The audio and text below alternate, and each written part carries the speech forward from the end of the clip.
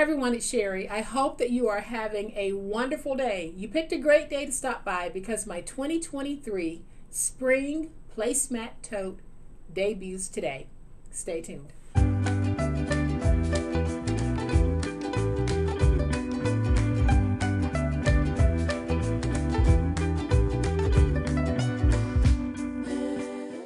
Y'all know on my channel, I will try to work with anything out there to give us a beautiful craft and a way to save money. Welcome to my channel. I am so glad that you decided to stop by, and welcome to all of my new subscribers and to all of my new friends. Welcome back to all of my longtime subscribers and longtime friends. Thank you all so much for the wonderful ways in which you support me and my channel. I really appreciate it. Y'all know I've made a very large tote from a placemat before. Today we're going to make a smaller version of that tote. It will only take one placemat and scraps from another placemat to be able to make my 2023 Spring Placemat Tote. And here she is. I don't know how many of you were fans of the Crocodile Hunter, but I was a big fan. And I used to love it when he would say, "Crikey," or "Isn't she a beaut?" That's how I feel about this spring tote. It is a beaut. So I'm going to give you a closer look at this one in just a minute, but y'all know what time it is. Crikey, it's time to make it. All right, y'all, so here is a closer look at today's super awesome spring placemat tote. It is gorgeous. So when finished, my purse is going to be 7.5 by 7.5 and 2 inches deep. And you can see that I have quite a bit in here. I have a little holster for my phone. I have a bottle of medication. I have my keys. And I have my wallet. So I can actually carry this. And just remember, this is a novelty purse, so it's not meant to replace any purse that you might have in your closet, your leather totes, your canvas totes. This is truly one of those fun novelty items that we can take out on occasion, and I have taken mine out. I actually took it to the store Pop Shelf because this is a Pop Shelf placemat. Well, the opinion of the people in the store, as well as some of the customers in the store, very favorable. So they were surprised that this could be made with a placemat, but here's the proof that it can be. Here's what we need to make it. So as I said in the beginning, I'm using one full placemat, and I got my placemats from Pop Shelf, and they were $1. And these placemats are approximately 11.25 by 17, so they're pretty large. And I'm going to use one to make the smaller version of this tote. Then I cut out from another piece that I'm using as scraps. I cut out 2 strips that measure 1 by 17, and then I cut out a piece for the holster. And this piece measures 2 by 7.5. So you can cut this piece to any size that you want because it's going to be totally up to you if you want to place a holster. And if you do, how big do you want it to be? Do you want it to make it a full pocket? Completely up to you. But all you need is one placemat and then scraps from another to be able to make this project. So here's how easy it's going to be. So we're going to place it in on the long inch side, and we're going to score at 7.5 and do a nice score. Then we're going to rotate it to the opposite long side, and again we score at 7.5. And I'm just making sure that my score is very well defined, like that. Then we're going to take it and turn it to the 11.25 inch side, and we score at 2 as far as we can go. Then we're going to take this and flip this in this direction, score at 2 to meet that original 2 score mark. Then I'll flip it this way so that we can start scoring on the other side. Let's score at 2 as far as we can go. Don't you just love this lemon placemat? And then we're going to flip it, and from the opposite end we'll score at 2 until we meet that original score mark. These are all the scores that we need to make. So now we are going to fold and burnish those scores, and that's why it's very important that you get a nicely defined score. So we're just going to fold and burnish the scores. And the placemat that I'm using from Pop Shelf, it is like a polyvinyl placemat, but it is very, very flexible. There are some placemats at the Dollar Tree that I've bought, but they're a little bit stiffer than this. This is very pliable, very easy to work with. So I am going to go ahead and just peel away the label. And you can see that my placemat was $1. And Pop Shelf is a sister store of Dollar General.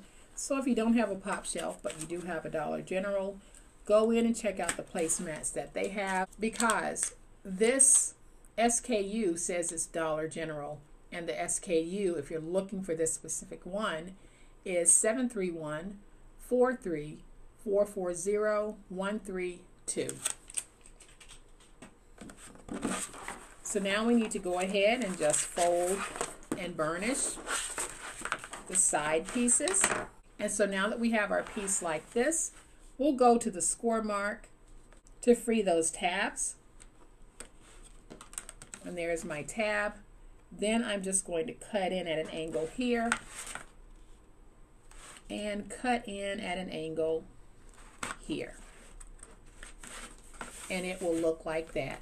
Then we're going to do the same thing on this side. So I'll go up to that score mark, drag down to remove and free that tab. Same thing here, and I said remove the tab, I meant free the tab. And then we'll angle and angle. And y'all, that's pretty much it for all the cutting and the scoring that we need to do. So now we're going to take a piece of tape, because we're going to use tape to just hold this in place. The tape is not how we're going to secure everything together. We're just going to take a strip, one strip here, one strip here, not a lot of tape. So what we're going to do is we're going to take this, bring it up like this, and we're going to add some tape to one piece.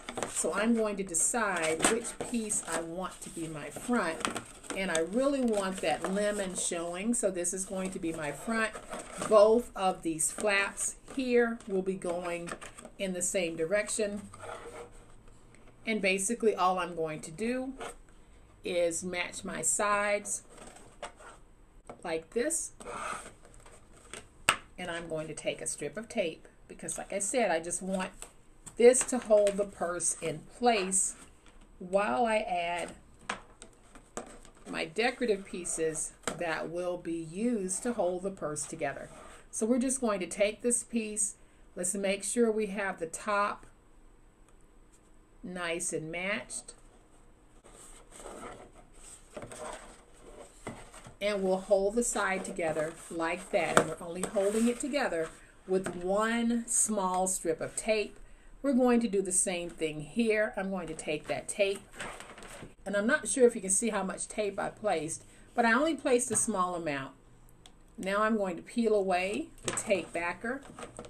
We're going to take this side and do it just like we did the other. We're going to make sure that the top is nice and even.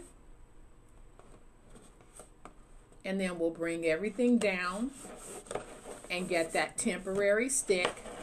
So now our bag has a nice temporary hold to it. But the way that we're going to put this together, we are going to put it together using some of my metal snaps. We're going to use 1, 2, 3 on each side. 1, 2, 3. So that's how we're going to put it together.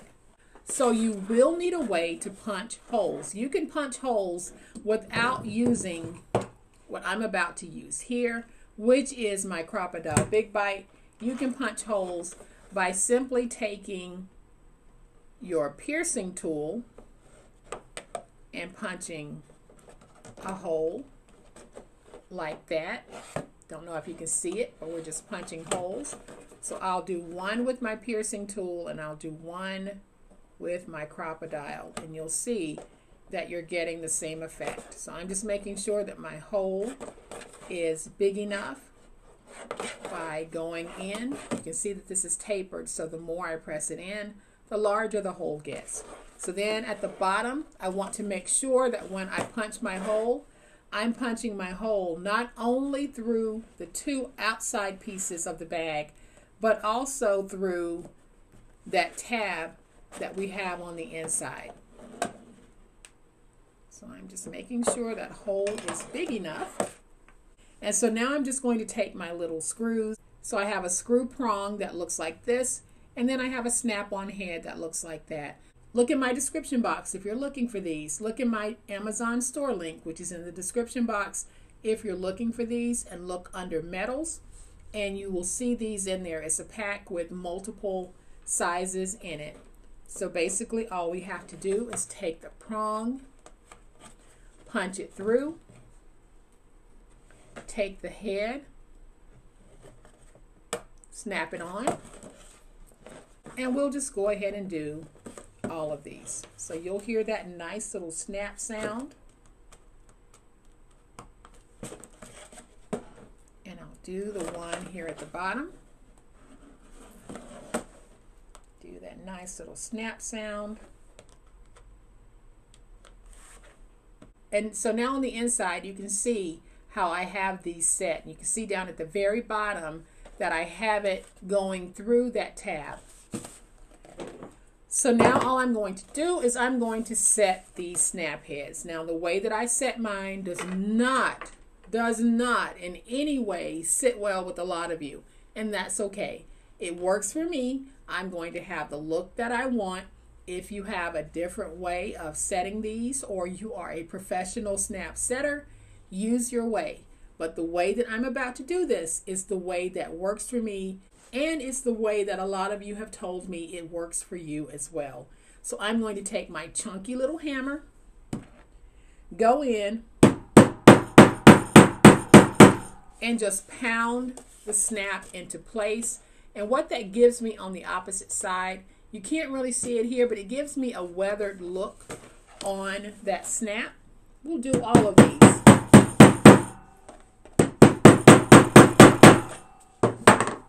And so there, my snaps are nice and set. You can't even hear them. So on this side, we're going to go ahead and set our snaps. I'm not even going to bring in my Crocodile Big Bite. I'll just go ahead and do this with my paper piercing tool. And because we have that tape on, this is already in place. So I just need to go in and punch 3 holes.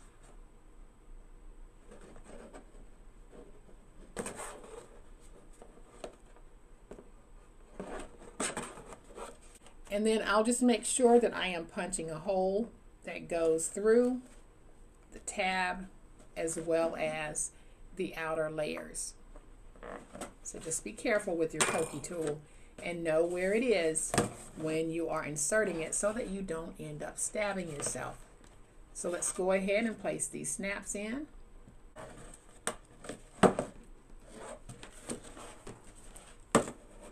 Place in my snap. Put on that snap head. And the last one, we're just going to push it through the hole that we made. Put the head on. And press it down. Now I'll take my chunky, go on the inside.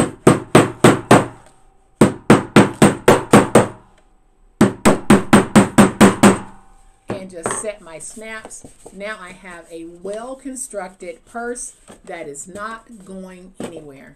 So I am just going to take this and bend it back so that the bottom is flat again, because when I was spreading it out, it rounded the bottom just a little bit, but we can bend it back into shape. And that's why I said I really like these placemats, because they are so pliable. So now we're going to go ahead and place down our handles. And what I'm using is I am using rings like this. So I am going to take my scissors and just round my ends like this. on both. So I'm just rounding my ends. They will not be perfect, but hey, it'll be okay. So now we can take this, feed it through like this, and then go under like that. And it's sort of like a belt, and that might even be what it's called. I can't remember whether or not I have these in my Amazon store or not, but I will take a look, and if I don't, then I'll add them. So we're going to go ahead and do that on this side as well. So we're going to take it, feed it through, and then feed it over that slider bar. And I want to make sure that I have these nice and even, or as even as possible. I think I can bring this one up just a little bit. And that's good. So I'm going to do the same thing with this one. So we'll just round that end.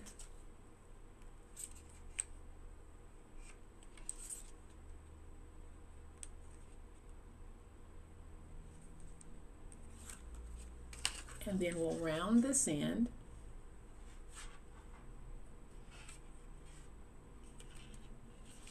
Not that round, Sherry.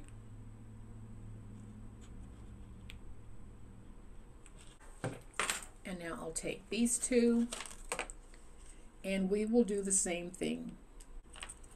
So we'll put it through and feed it through.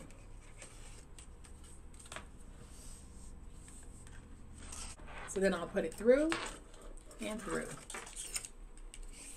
Then I'm going to take these two and place them side by side to try to get them nice and even. And that looks pretty even. So once I know that I have it nice and even, I'm going to take some tape and place some tape on the back like this. Again, this is helping me to set my placement. And I'll do it on both. And so now I can take my handle. I'm going to peel away that tape backer, and then I'm just going to place this down like that. Then I'll take the other one. We'll remove that tape backer, and we'll place this one down like this and straighten that out. And that's how easy it is to place these down with these rings, because we're using tape to help us get set before we actually do our final stick. So I'm going to go ahead and place these as well. So I will use my tape. And then I'm going to place this right here. I'm eyeballing it from the side. And that looks like pretty good placement to me. So then I'm going to take the tape from the back of this one, and we're going to place it down.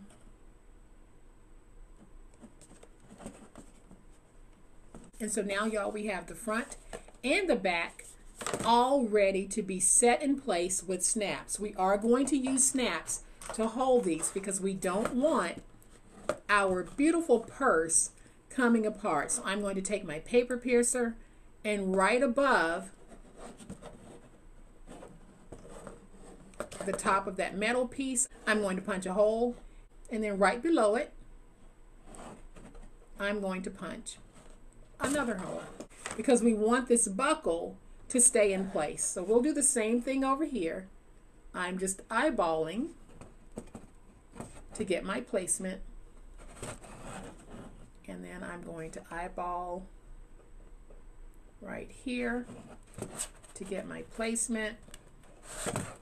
And then for the front and the back, I will need a total of 4 snaps for the front, 4 snaps for the back, 4 snap heads for the front, and 4 snap heads for the back. So let's go ahead and put those in. You can see how when you put those in, it instantly takes that high-end purse look. So let's put that one in, and let's put this one in. Let's let's go ahead and take our snap heads and put those on.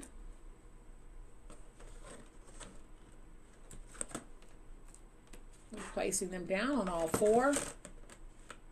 Y'all, I love this lemon placemat. I'm going to have to go back and get some more. So my snap heads are on. I'm going to take my chunky hammer. This is very flexible, and I can go in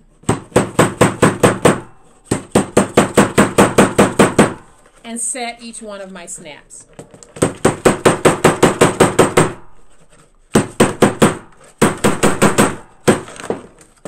And now they're set, and I didn't even pound my finger. So we're going to do the same thing on this side. And y'all, I'm going to get a lot of questions about what can you put in the bag, how long will it last? It is a novelty bag, and in mine I did place everything that you saw at the beginning, and I've also placed a water bottle, so I know it will carry that. And because it is that vinyl, I don't have to worry about it breaking down the paper of a paper purse because it is vinyl. Now you'll have to do your own test to see what you can and what you can't put in yours, but I think that this is a great novelty item if you're going out for the evening. It's a great way to custom create a nice little purse to carry out for the evening and be different. And y'all, there is my beautiful 2023 spring placemat bag. You can do so much more to the outside if you want. You can place one of those cute little feminine scarves on the outside the way that you see on the higher end purses. You can add a little fob if you want to. So many things that you're able to do to dress up your purse. I am going to do one more thing, and that is I am going to create this little holster on the inside so that I can put my phone in and not have it flopping all over the place. So I'm just going to very lightly round this in my hand. Then I'm going to fold over both ends. And y'all, what I found is that my tape will hold this in place on the inside. So I am just going to add some tape. And I'm going to double that tape just to make sure we have a nice strong hold on this. And I hope you'll choose to make some of these. And if you do, no matter the placemat that you're using, leave pictures on Instagram using the hashtag PoshPaperLadyInspired so that everyone can see your beautiful 2023 spring purse. So I am just peeling away my tape backers. And I hope that you've enjoyed this video, and I hope that you're still with me. If you'd like to support my Patreon, I would love to have you join my Patreon because it helps me to continue to be able to do this and bring these beautiful items to you. So all I'm doing is just taking this and placing it on the inside. And so what I've done is I've placed in my holster like that. And you can see that it holds my phone in place so that it's not flopping all over the place. And if I wanted to tuck my wallet in, I could as well. But it's completely up to you how you choose to do that holster. But it's a great way of keeping your phone from falling all over the place inside your bag. But if you're watching this video right now, how about taking one moment and hitting that like button? Because when you hit the like button, you're telling YouTube that you know what? They kind of like this project and we think you should share it with more people. So if you like the video or if you like what I'm doing on my channel, go ahead, take a second right now to hit that like button. Just doing that one little thing means the world to me and my channel. But here are my two beautiful 2023 spring placemat totes, 7.5 by 7.5 by 2. You can carry a lot in these and they look real, and you know why? Because they are real. There is nothing phony about this. They're sturdy. They'll carry lots and lots. If you doubt the sturdiness, go ahead and add tape all over and then put these in for your decorative finishes, but also extra reinforcement. I don't think I need it, so I didn't do it that way. But go ahead and tweak this and turn it into however you need for it to be. So I hope that you have enjoyed this amazing tutorial. If you have, please hit the like button. If you are not a subscriber to my channel, truly, I would love to have you join this amazing online crafting family, and I would be honored to have you join. As always, please be safe, be kind, be the reason someone smiles today. Happy crafting, and we'll chat later. Bye.